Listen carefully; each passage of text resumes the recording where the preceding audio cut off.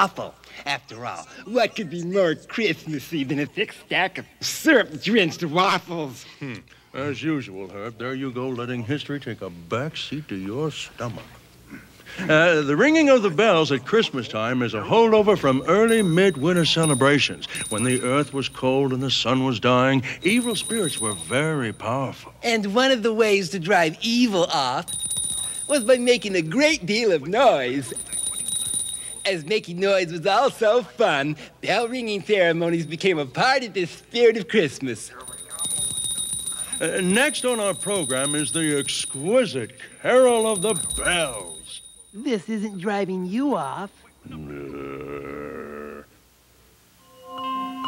good evening. Tonight our concert is with the Paris Bell Harmonic, the house orchestra here at Notre Dame Cathedral. I have a hunch they'll give us a wonderful performance under the baton of Maestro Quasimodo.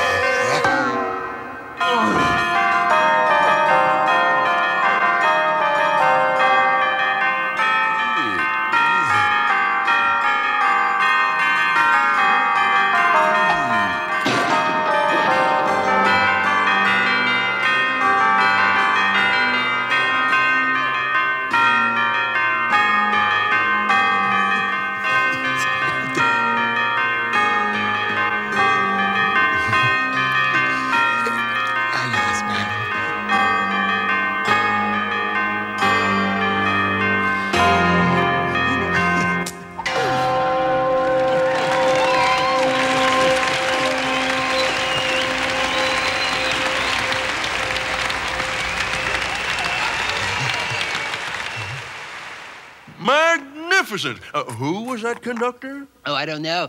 But, his face sure rings the bell. Oh.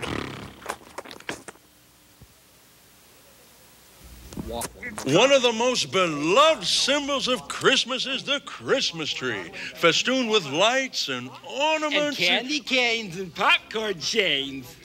Yes, of course, Herb. The Christmas tree has come to represent the focal point of the Yuletide celebration. O. Tannenbaum, an exceedingly well-known... Here we come a